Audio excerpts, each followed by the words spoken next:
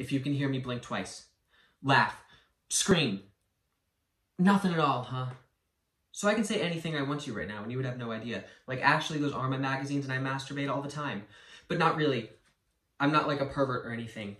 I'm just a teenage boy who has way too much free time on his hands.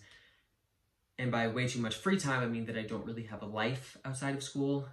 Except for my blog that no one ever actually watches, except for these two older German guys in Germany who totally have a crush on me in an amblepedo kind of way. Look, all I wanted to do tonight was tell this girl Margaret, who I've had a crush on since like forever, that I totally dig her, and I couldn't even do that because I fucking suck. Like, totally.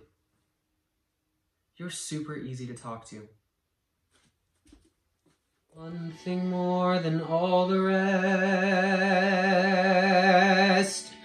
filled the heart inside my chest.